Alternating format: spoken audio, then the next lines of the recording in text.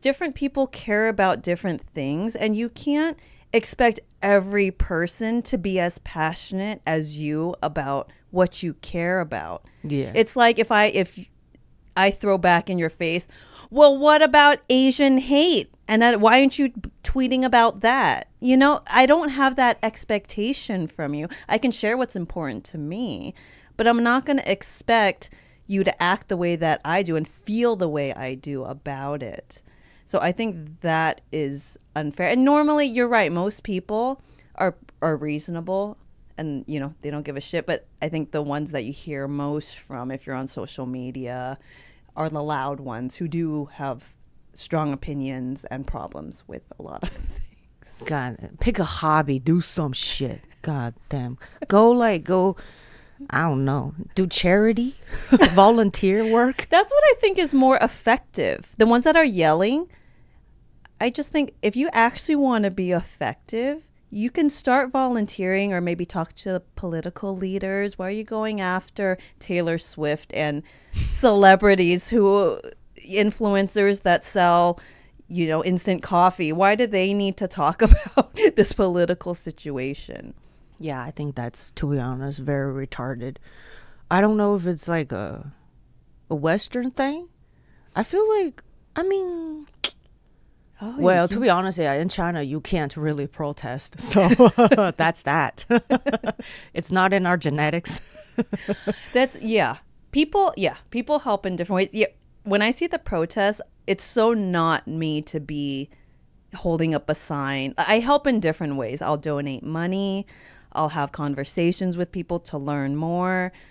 Money. I think it's mostly financial. Because money helps a lot. So I'll help by buying your product, supporting you in that way. Hell no, I ain't donating shit.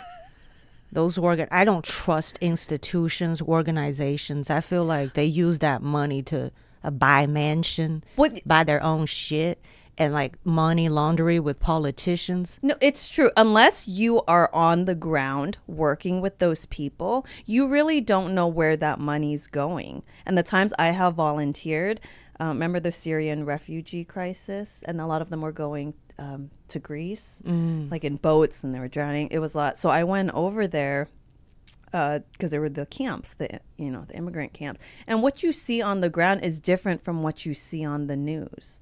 Completely. And so I always question, unless I'm over there or I know someone on the ground, even what the news is showing is not necessarily accurate. I will question, like, is that it's actually what's happening, or is just one snippet? And when I was volunteering, there was also other organizations, very popular ones that I know people donate to. And even the people the group that I was with, they're like, if you saw how they were spending the money, you would never donate to them again. And they've seen over the course of months, like, what these people are doing. So yeah, unless I'll donate if I know the person on the ground and I trust them, or I'm there myself.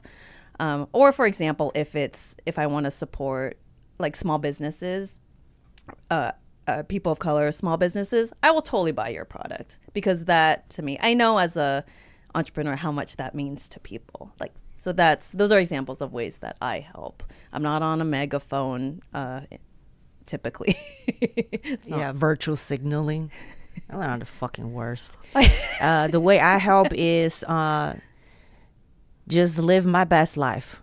All right. The way I help is just shut my mouth and stop telling people what to do with their lives, and live the best I can, be the best I can. That's the only thing I can do. There may be a handful of people I give a shit about. Everybody else, I just straight talk. I don't care.